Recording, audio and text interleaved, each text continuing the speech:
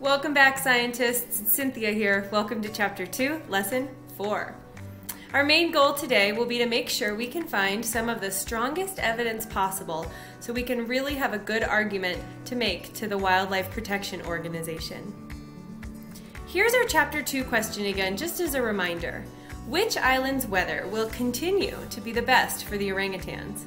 Remember, as meteorologists, we are comparing the weather on these three islands, Ark Island, Blue Island, and Creek Island, so that we can see whether the islands match where the orangutans already live, so that we can find the best location to build a reserve. The weather on Blue Island, as you guys researched in Chapter 1, was the most like the weather where the orangutans live. The evidence shows that you guys looked at in Chapter 1, that the orangutans live in some of the hottest, rainiest places on Earth. When you looked at the evidence with scientist Kate, you found that Blue Island's temperature on the day you looked at was 95 degrees Fahrenheit, and Creek Island was 86 degrees Fahrenheit. That means Blue Island was hotter than Creek Island.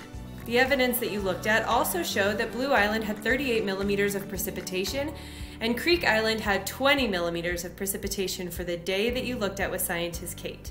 So that means Blue Island had more rain than Creek Island. In our next lesson coming up, we will choose one island for the reserve and write a convincing argument for the Wildlife Protection Organization. But in this lesson, we'll focus on reviewing and evaluating new evidence from each island and eliminating the weak evidence so that our argument only uses the strongest evidence.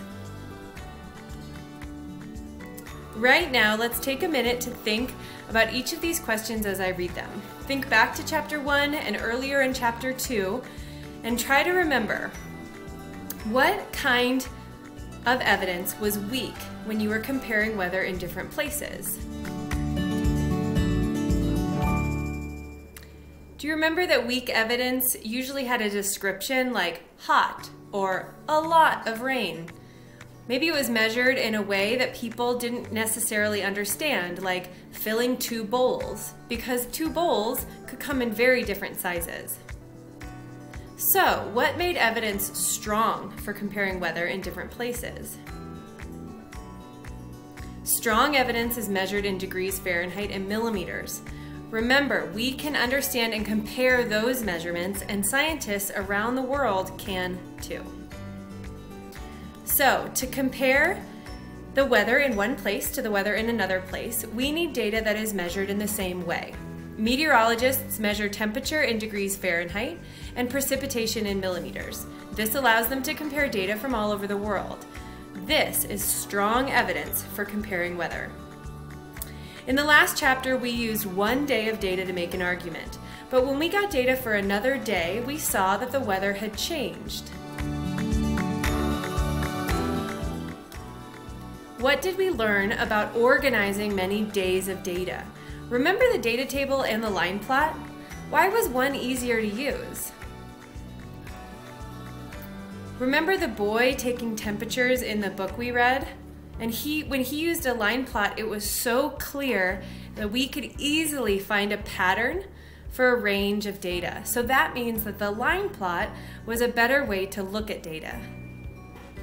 Why do you think using many ways of data is better than using only one set of data? Same thing. That is what helps us really look for patterns, and the last part of our investigation and our last lesson, really be able to make predictions about what we think will happen in the future.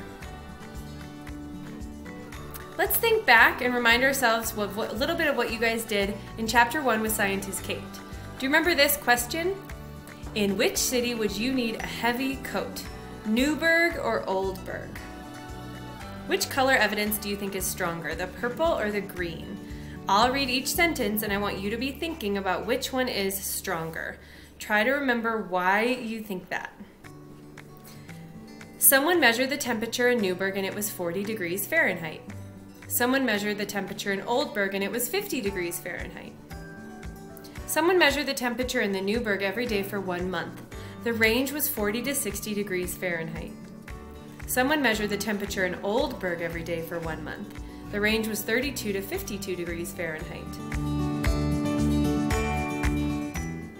So, if we really think like scientists, the green evidence is stronger. It has more data of a whole month compared to 1 day.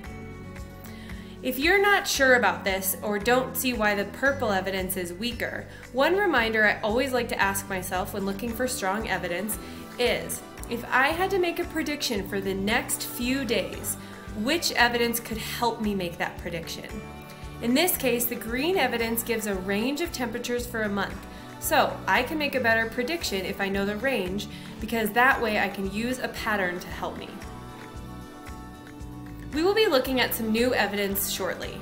We'll begin looking for strong evidence so that we can compare the weather in different places, but we'll also be looking for strong evidence for predicting what the weather will continue to be like. This will help us find the strongest evidence for a convincing argument to the Wildlife Protection Organization about where they should build the orangutan reserve. So we're going to pause for a moment and think about this key concept. Scientists evaluate evidence just like we're doing. The stronger evidence makes an argument more convincing.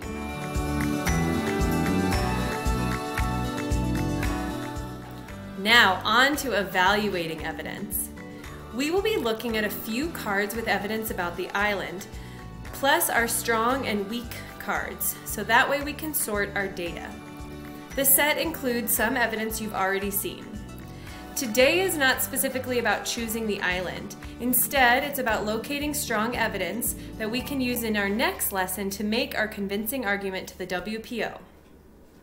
First, I will read the card that you'll see in a minute, and then you can write down or say if you think that card is strong or weak. If you choose to write, you can just write the number of each card. If you choose to say it out loud, go for it, and remember, you can pause the video whenever you want.